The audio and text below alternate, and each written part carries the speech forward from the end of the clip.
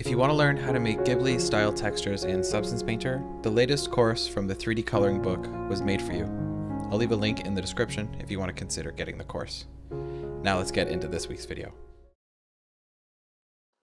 Hello guys and Stylized community, my name is Vincent and today I will show you how I created this nice hand-painted asset. For this asset I use Blender for modeling, ZBrush for sculpting, 3D Coat and Substance Painter for texturing. So let's begin! So for the concept art I choose this one. Those are Wild Stars props by Cotnam, and I choose to make this clock in the middle. Once I was happy with the concept, I started the modeling in Blender. For the blocking, I started with really simple meshes and separated each one of them. I tried to fit the concept the most I can. For example, in this part, I added some edge loops, like right here, and scale it to get the nice curve that you can have right here and right here. And I broke all the straight line and get just a nice curve to get a really nice stylized look. And when I was happy with the shape, I added some bevels just to get smooth edges and a subdivision that will help me later on ZBrush just to get some resolution. For those kind of details, like fence, I started with a really simple plane, added an inset and an extrude, then a bevel subdivision to get more resolution. This kind of detail you can do it in Substance Painter. It's totally up to you, but I choose to do it in Blender and bake it in Marmoset. You will have the same result. So when I was happy with the shapes, I imported it in ZBrush. Once everything is in ZBrush, I started my sculpt. So first of all, I dynamesh my subtool, and I like to have some resolution on the parts that will receive some details. So I started with the orb cracks to sculpt the wooden planks details, and I also keep an eye on the concept to see what I'm sculpting.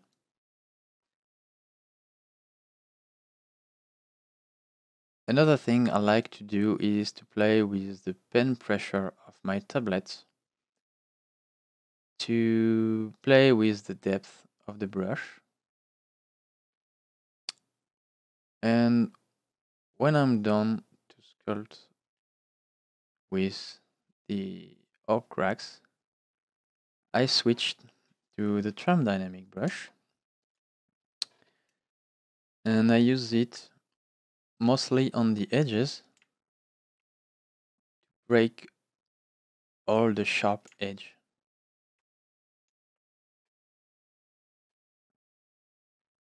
And also to add more details.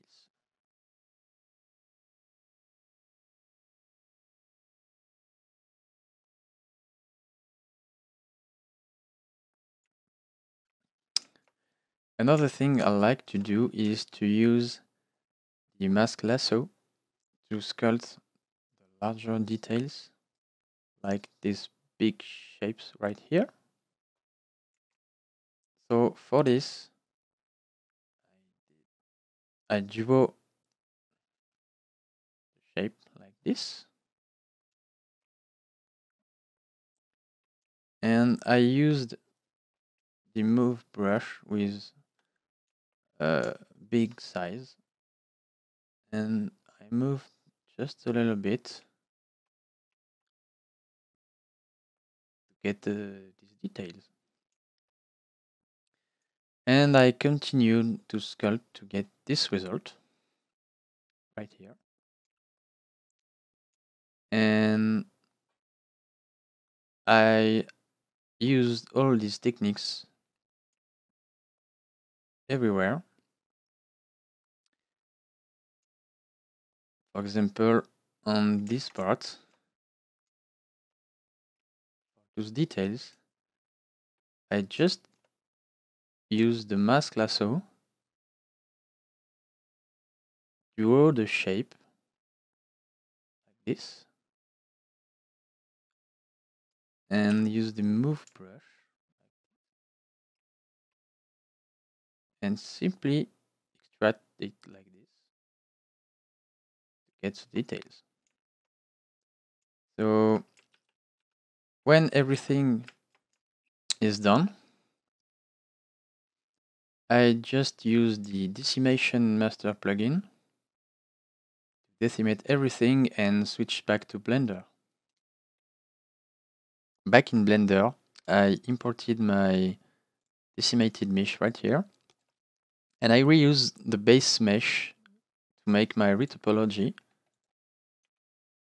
So to achieve that in Blender, I simply make the decimated mesh unselectable by going on the filters, and I clicked on the restriction toggles selectable and disable it. So my mesh can't be selected anymore. And the next step is by simply enable the snapping tool, and the type of element you want is the face. So when I move my vertex, it snaps on the faces. So the retopo become much easier like this. And when my retopo is done, I make all my UVs so I can import it in Marmoset and bake my high poly on my low poly. In Marmoset, I only imported those parts just to show you about those kind of fence details I spoke earlier. And I make sure the high poly is in the projection cage of the low poly, and I painted the skew to avoid anything weird during the bake. And when everything is done, your normal should look like this.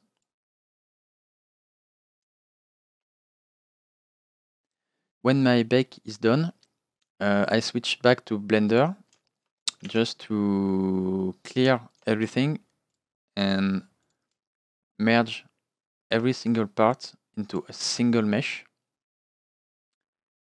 so that I can import into Substance Painter and 3D Coat.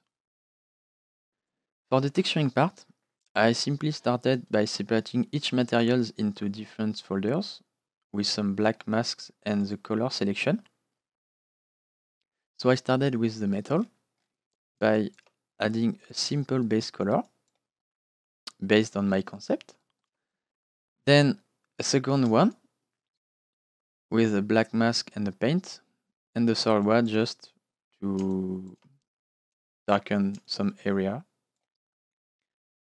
Then I added an ambient occlusion layer in multiply just to darken the area affected by the ambient occlusion, and a gradient with some colors just to add some shadow details. Then I added a curvature layer in overlay with a level and a blur just to lighten my edges. Then a lighting layer with a filter called Baked Lighting Stylized. So this one. Up. So this layer helped me to get a nice and smooth light on the top of my meshes. And this layer is in color dodge, just to get color information. And I painted some damage details with a height. And I apply this process to each materials, second metal, the wood, that you can see I started with a simple base color. Then second one, the third one, an ambient occlusion and multiply, curvature, and a light. I just don't paint some damage details because those are not needed. Then the cables, the neon lights, and the inside of the clock. And at last, I added a 3D line gradient in overlay just to help me to blend everything together. And once I'm done with the base color, I simply export my textures and put everything in 3D Coat. So once I imported everything in 3D Coat, I started to hand paint my textures. So the first thing I did is to pick my base color, and I added a first layer of paint, played with the saturation and the lightness, like this, to create some darker and lighter area, to add some details. And for this, I just followed my sculpt. It was really easy.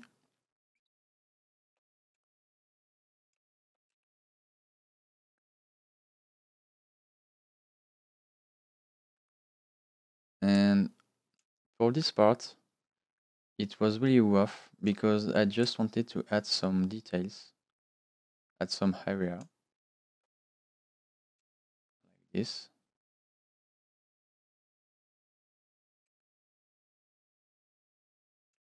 And I mostly use a big size of brush.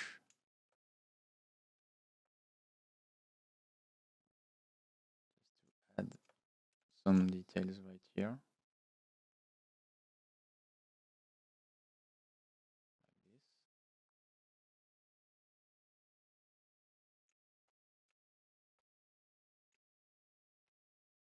And when I'm done with the first layer, I added a second layer with this time some color variation. So I mostly use the hue to add some bluish, reddish, or greenish area. So it was an extra layer of details and an extra layer of colors as well. So I used a smaller size of brush just to clean the first layer with the big brush stroke.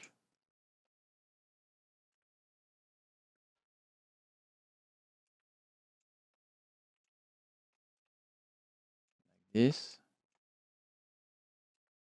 And once I was happy with this layer of paint, I added some highlights here. So for this part, I simply took the base color of my mesh and I light it a bit and play with the saturation. And I use small stroke just to highlight some areas where the light should go. Here.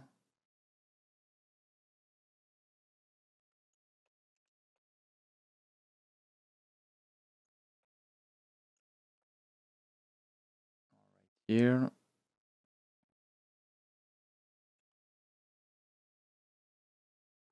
And when I'm done with this layer of highlights, I just added another layer just to add some extra details in the inside. And that's pretty much it for the wood. It's really simple.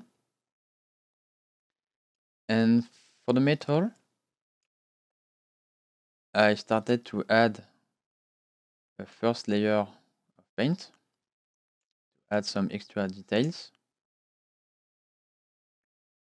So same, I use some base color I made in Substance Painter. Just play with the lightness and saturation. And I added some details here and here. One.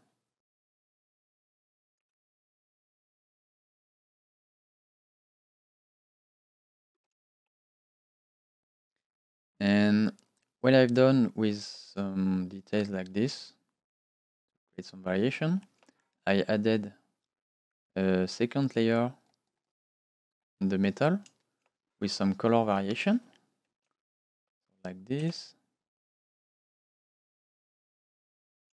I added some variation, some areas, you can see.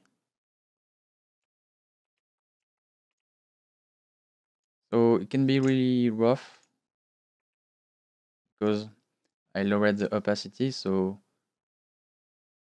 you can see you can't really see it. And I added another layer of details like the yellow strips.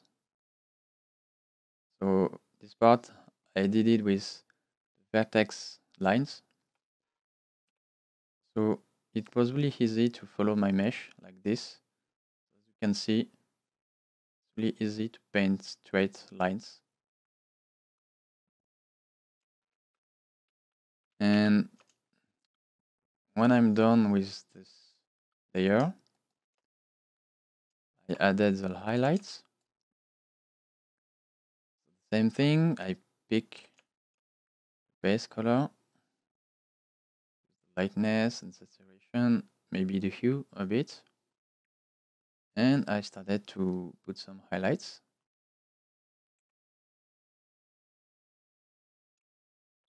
And also on the details I painted on the first layer to add some extra depth.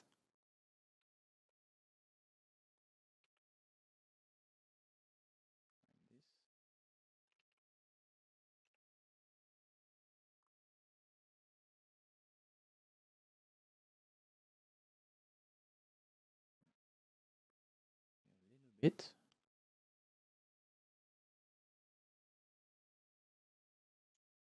To add some extra details.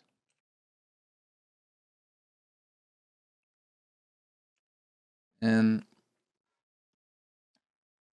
when I've done with this part, I added an extra layer of details like the legs, right here or even in the bottom of this big part. And I did the cables.